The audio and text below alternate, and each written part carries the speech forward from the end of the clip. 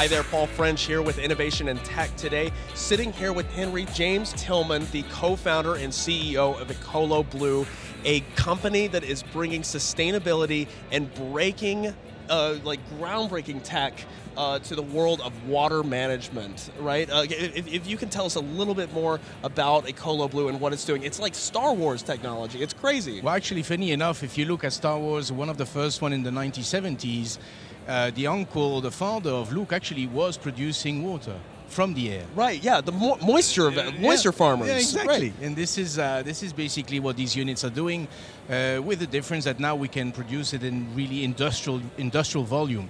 Millions of gallons per day if we want to, with the largest units that we are putting together. Just to clarify here, what we're talking about is extracting water from the air, is that right? Yes, that is correct. And actually today, if you look at the different sources of water, the air is actually the cleanest source of water. The underground has a lot of chemicals, a lot of sulfur. The sea is, as we know, extremely polluted, has of course a lot of salt as well. And the rain, well, it's not that easy to collect. So if you can extract the moisture from the air with the machines that we have, it actually is the easiest source of water to filter. So how much water can these generate? Well, we're exposing here the home office product, so it's up to 30 liters or up to 8 gallons per 24 hours. 24 hours, so just in a day? In a day, wow. Yes, it's very good for 4 or 5 people in a family. And then we have the very large industrial units, and we can scale them in up to 25, 50 million liters a day.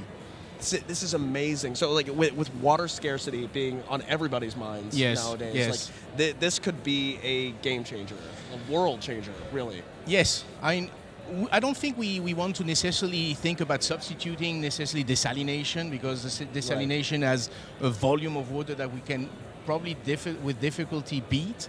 But in terms of quality, safety, scalability and mobility, I think it's a very good solution. And sustainability too. I mean, yes, we're talking about, you know, no need for really. I mean, the processing here is on such a micro level, you know, compared to like you're talking about water treatment plants. Yes. You know, I mean, we've just got it really is, folks, just a simple box.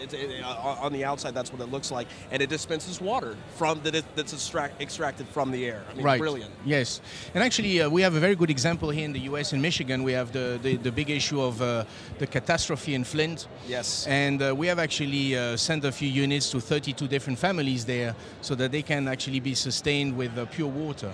And it's working actually quite well.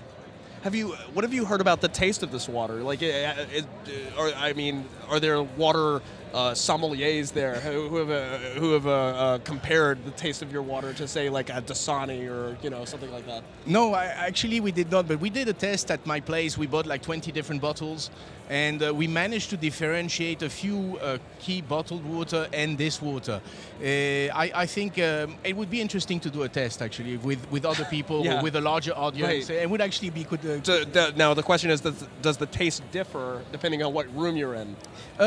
The pH will differ from country to country, or maybe city to city, depending on the acidity of the air. Really? Yes, that might be a possibility, that the pH might be lower or higher depending.